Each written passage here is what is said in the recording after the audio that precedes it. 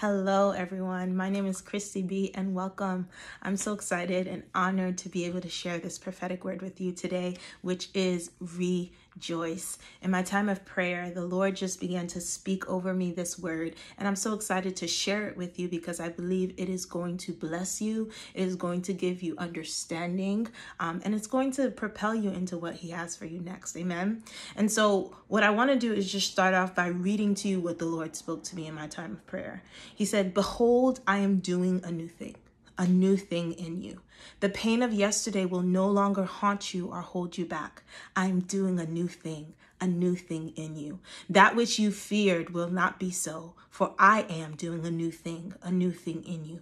What the spirit of death wanted to do in your life, I've turned it around for your good. Rejoice now, for I'm doing a new thing in you. Rejoice now, for I'm turning all losses around and working it out in your favor. Rejoice now, for I am doing a new thing in you." When the Lord spoke this over me, I took it for myself because it made sense that He was speaking this over me with thinking back to the season that I just came out of. And so when I sat down, I realized, Lord, you're repeating this over and over. You're saying you're going to do a new thing. You're going to do a new thing. Rejoice now, rejoice now. And we have to understand that whenever God repeats a word or a phrase, it's because He's trying to emphasize its meaning. In the scriptures, there are plenty of places where phrases or sentences are repeated to get our attention and to condition our souls to come into agreement, to believe and receive that which is being said. All throughout scripture, you see that we're told to fear not. Fear not, for I am with you. There's no reason. There's one scripture that says, you have no reason to be afraid. Fear not, for I am with you. And when God's repeating this command for us not to fear, it's not because He has nothing else to say. It's because, one, He knows there are going to be circumstances that come that would cause us to fear and not trust Him.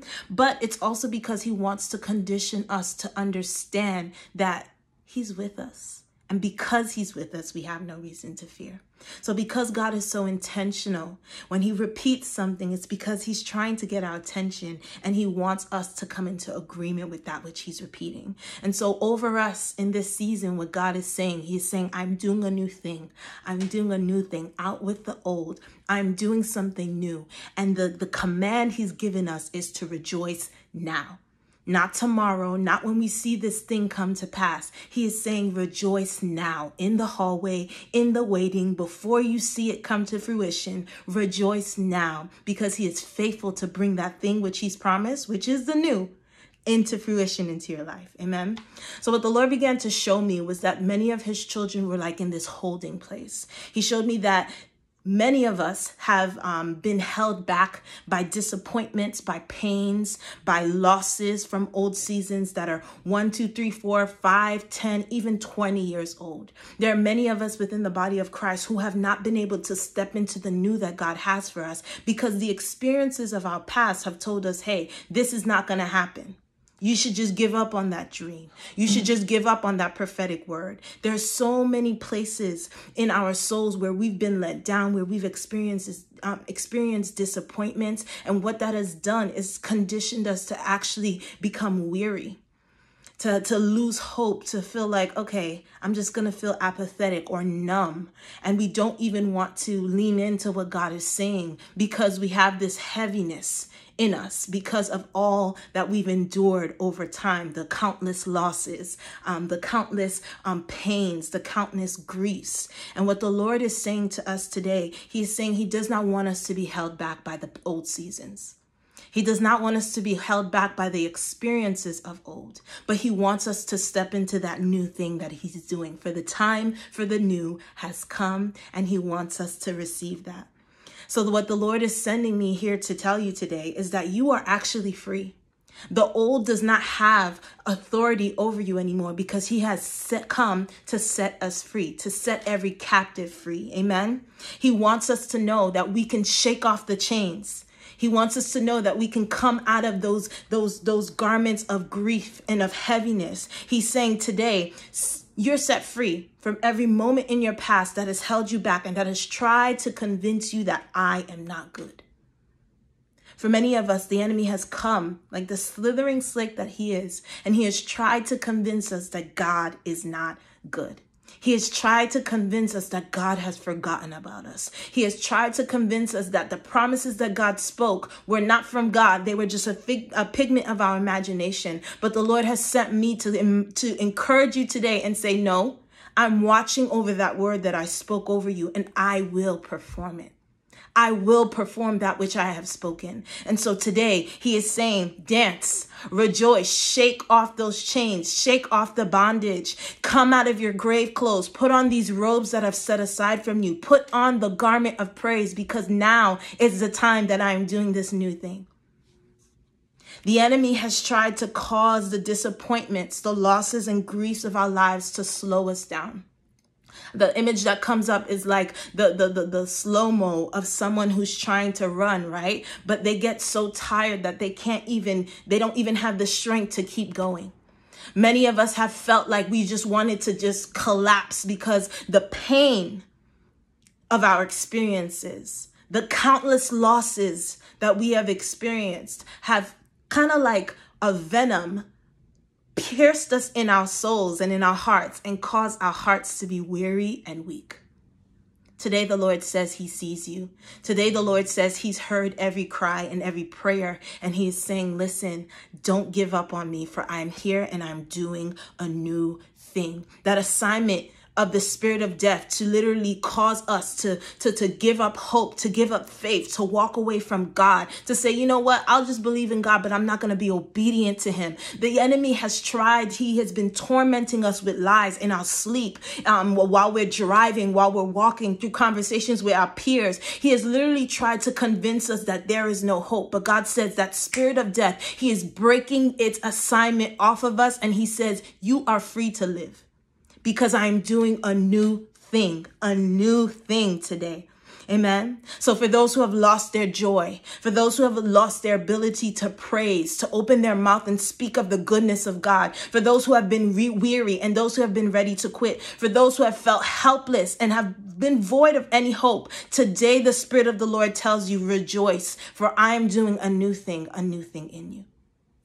Now, what I wanted to do is also ground us in scripture, because if you've been around any Christian circle, it's common to hear prophetic words where they're like, yes, God's going to do a new thing. You're about to come out. He's about to break you out. And not saying that these are wrong or there's anything wrong with those prophetic words, but I want to ground you in scripture so that when the enemy tries to come and deceive you, when the enemy tries to come and convince you of a lie, that you can take up your sword of the Spirit, which is the word of God, and fight against the wiles of the enemy. So the first scripture I want to bring you to is Isaiah 43 verse 19. It says, behold, I'm doing something new. Even now it is coming. Do you not see it? Indeed, I will make a way in the wilderness and streams in the desert. I love that verse because it asks that question. Do you not see it? In other versions, it says, can you not perceive it? Are your eyes not able to see the new thing that God is doing? I just want to speak over you that is listening, that God is doing a new thing. He is causing a way to come out of no way. He is making a way in the wilderness for you. He is causing streams to come out of the desert. I know that you've been struggling. You felt like there was no hope. You've been literally hanging on by a thread. But today the Lord has sent me to encourage you and tell you, listen, I hear you and I am doing a new thing in you. Amen. Amen. Amen. Amen. I want to take you to Isaiah 61 verse 1-7 and I'll read it. It says, the Spirit of the Lord God is upon me. It's upon me to tell you today, because the Lord has anointed me to preach good tidings to the poor. He has sent me to heal the brokenhearted, to proclaim liberty to the captives and the opening of the prison to those who are bound, to proclaim the acceptable year of the Lord and the day of vengeance of our God, to comfort all who mourn, to console those who mourn in Zion, to give them beauty for ashes, to the oil of joy for mourning, mourning, the garment of praise for the spirit of heaviness, that they may be called trees or oaks of righteousness, the planting of the Lord, that he may be glorified. And they shall rebuild the old ruins. They shall raise up the former desolations, and they shall repair the ruined cities, the desolations of many generations. Strangers shall stand and feed your flocks, and the sons of the foreigner shall be your plowmen and your vine dressers. But you shall be named the priest of the Lord. They shall call you the servants of our God. You shall eat the riches of the Gentiles, and in their glory you shall boast. Instead of your shame, you shall have double honor, and instead of confusion, they shall rejoice in their portion. Therefore, in their land, they shall possess double.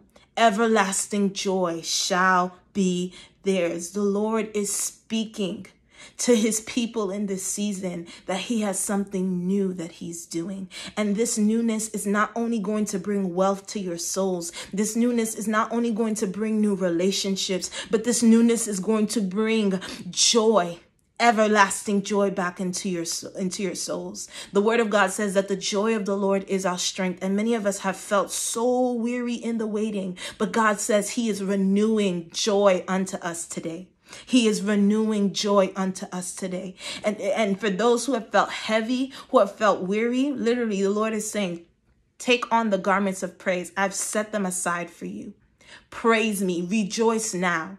And you're going to see your strength come up. You're going to see clarity come in your spirit. You're going to see that the heaviness that was literally weighing you down and slowing you down and confusing you, it is going to break off of you when you open your mouth and praise. Amen.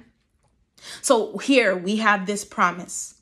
The Lord has repeated over and over in the prophetic word that he gave me that he is doing something new in us, through us, and for us. So the question now is, now what? How do we become good stewards of this word and properly align ourselves and to receive the new that God has for us? In the Bible, there are countless times where God spoke something new over the Israelites, and he said, listen, I'm about to do something new. I'm about to do something that you've never seen before. So I'm calling you in this moment to consecrate yourself.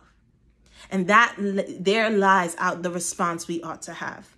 In Joshua 3, Joshua and the Israelites were about to cross over the Jordan River. And in Joshua 6, they were going to walk around the walls of Jericho and see those walls, the wall of that city come down and be able to overtake the city, right? God was literally telling Joshua and the Israelites in Joshua 3, listen, I'm about to do something you've never seen before. Literally, he said, I'm about to do wonders before you. I'm about to take you a way that you've never gone before. He was going to lead them. And though he had done it with the Red Sea, where he had parted the Red Sea, he was going to part the Jordan River. And he was going to allow them to cross so that they can walk into victory and have the land that he had called them to have. But what did he do what did he call them to do to prepare? He said, consecrate or sanctify yourselves. As we're coming into the last month and a half of 2021, it's a good time for us to slow down and to quiet ourselves before the Lord in consecration. I love to take times to process through not just what I've gone through, but to also seek the face of God concerning what he wants to do next. It is a good time for us as we are about to cross over into a new year. It is a good time for us to slow down and to consecrate ourselves to God. We don't know what tomorrow will bring, but if we get quiet enough before the Lord, we can receive our marching orders, and those things are going to prepare. Those orders are going to prepare us for what's to come. In Joshua 3 verse 5, that's what God told the Israelites to do. He said, consecrate or sanctify yourselves, because he was getting ready to flex in a way that they had never seen before. He was getting ready to make their enemy their footstool. He was getting ready to answer the prayers that they had been praying. He was getting ready to fulfill the promise that he had given them. So he called them to consecrate. Consecrate yourselves, because the Lord is doing a new thing. That is the second part to the word that he is saying. He's doing a new thing and he wants us to rejoice. But our response to that also is to put ourselves in a place of consecration. We need to consecrate ourselves so that we can be able to perceive the new thing that God is about to do. In the first verse that I read for you, Isaiah 43 verse 19, it says, do you not see it? Can you not perceive that God is doing something new? When we consecrate ourselves, it gives us the ability to see the new thing that God wants to do. We need to also consecrate ourselves so that our heart posture can be ready to receive what God wants to do. In the Bible, the Hebrew word for consecration, or to consecrate, it means the following things. It means to dedicate, to keep holy, to prepare, to purify, and proclaim. Those are some of the definitions that consecration means in the Hebrew. The three that the Lord wants me to focus on instructing you with is dedicate, purify, and proclaim. God is calling us in this time of consecration. He's calling us to rededicate our lives to him. Our thoughts, what we meditate on, what we come into agreement with, our relationships, our finances, our time. He wants us to dedicate those things back to him. That's what he's calling us to when he says consecrate, right?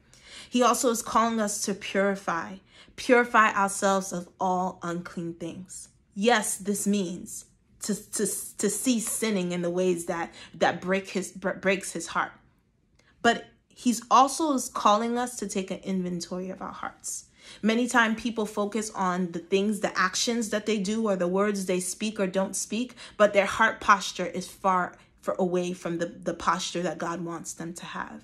God wants us to take inventory of our souls, take inventory of what's hidden in us, and come to him and sacrifice our hearts and purify of all those things that are displeasing to him. In the Bible, David understood the importance of having a pure heart before the Lord. In Psalm 51 verse 10, he said, create in me a clean heart, O God, and renew a steadfast spirit within me. And then if you jump down to verse 17 in that same chapter, it says, the sacrifices of God are a broken spirit, a broken and a contrite heart. These, O God, you will not despise. In this moment, while David is praying this prayer, he's recognizing that he needs to have a clean and a pure heart before God. So many of us can do the right things, but our heart can be full of bitterness, unforgiveness, of jealousy, of anger. And these are the things that God is saying, purify yourself of, because these are the things that are going to hold you back from perceiving and receiving the new thing that I have for you.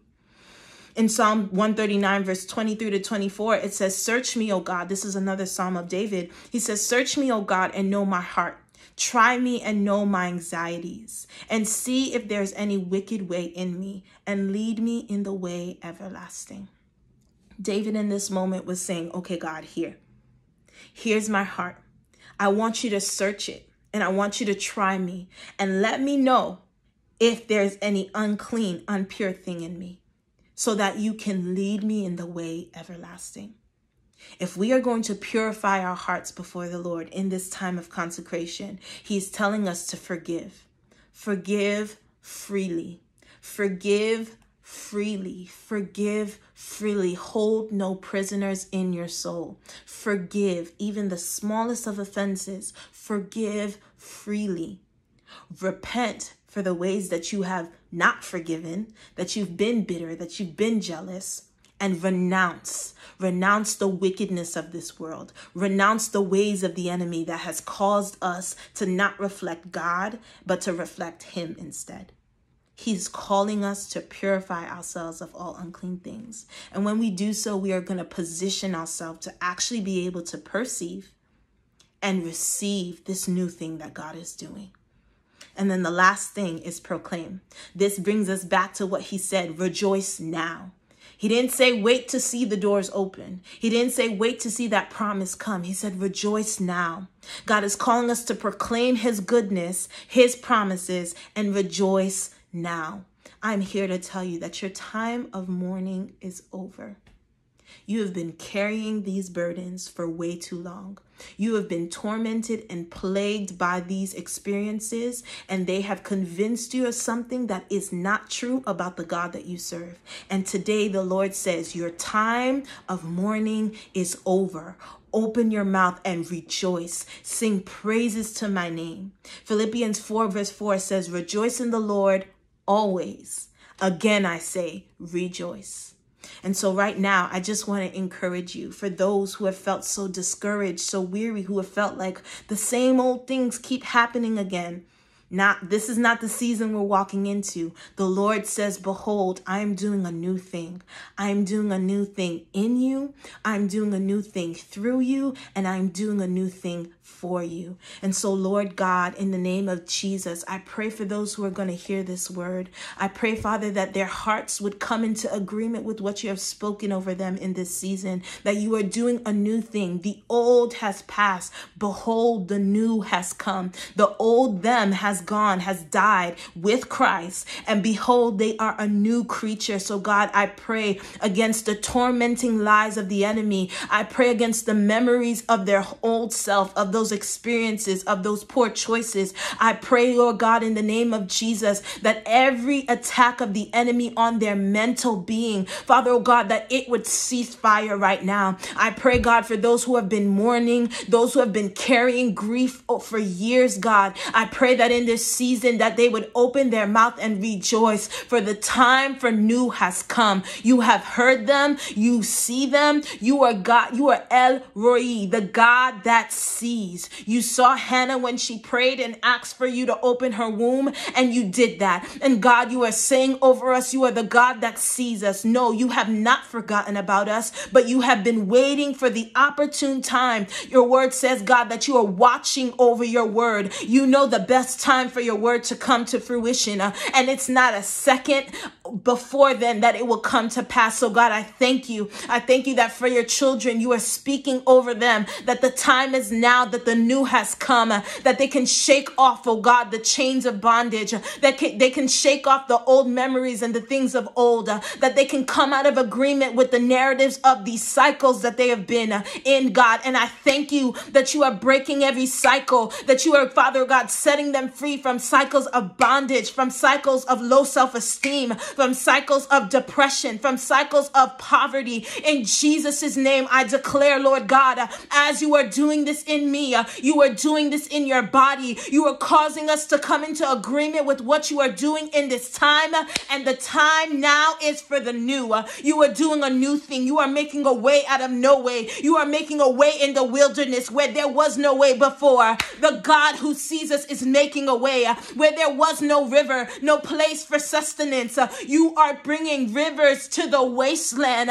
God, I thank you that the time for mourning is over. The time for the tears is over. The time for grieving is over. But now it is a time for us to rejoice. So God, I pray that, Father, oh God, for the spirit of heaviness, that you would give us the garment of praise, that we would open our mouths and say that you are good, that we would open our mouths and say that you are awesome, that you are faithful, that you see us, that you are near to us, that you've never failed us, that you are good, that you are good, that you are perfect in all of your ways. I declare right now in the name of Jesus, every attack of the enemy over their ability to praise you, every attack of the enemy on their ability to open their mouths and speak well of you, it is broken, and it stops now in Jesus' name. For your people are free. The bondage that was holding them, that was keeping them in a place, Father, oh God, that is lower than the standard that you have for them.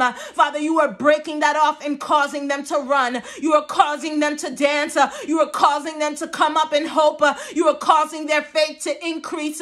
You are causing their ability to see and to plan and to run and to build. Father, you are doing a new thing in us.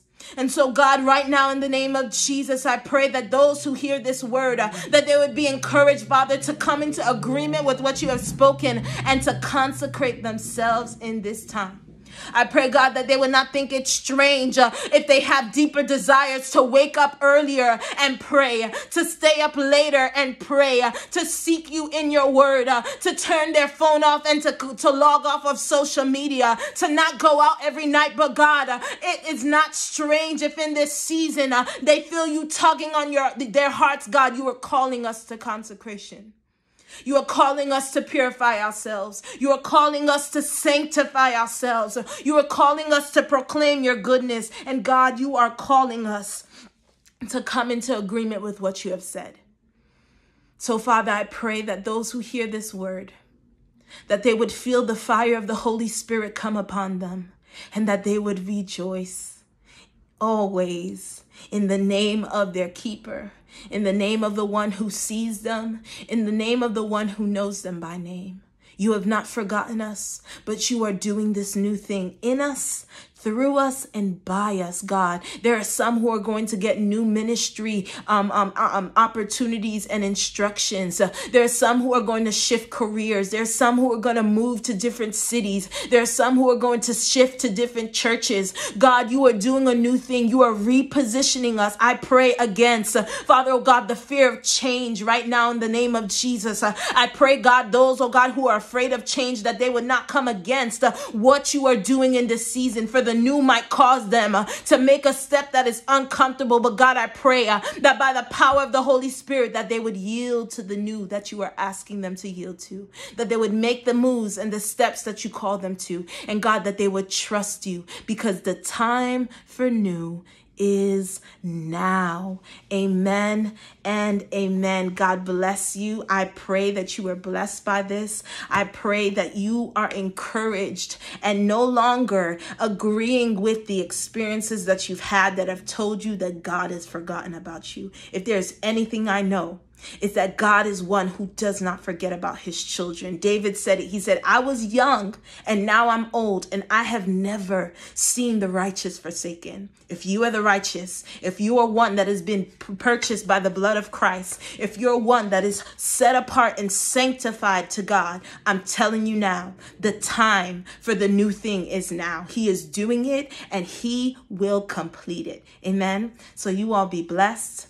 I pray that you press on, that you press in, and you do not let go of the hand of the one who is leading you, because he's faithful. Y'all be blessed. Peace. Hey y'all, this is Christy Bee, and I want to thank you so much for watching. If this video in any way was a blessing to you, go ahead and click that like button below, and feel free to share it with someone that you know and love. And if you'd like to stay up to date on when new videos drop, go ahead and click that subscribe button and the notification bell.